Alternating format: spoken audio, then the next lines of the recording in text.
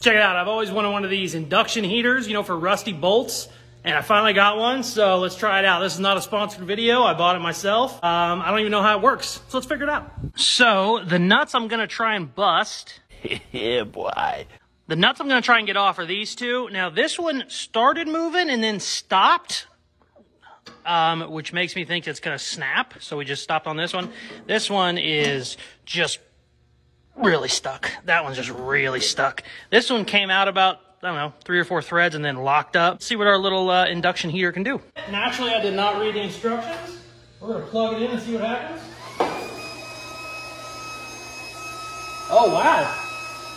Apparently a fan kicks on as soon as you plug it in. I was not ready for that. Turn it on, I gotta hit that button.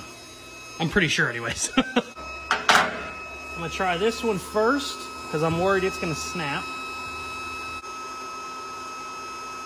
There it goes.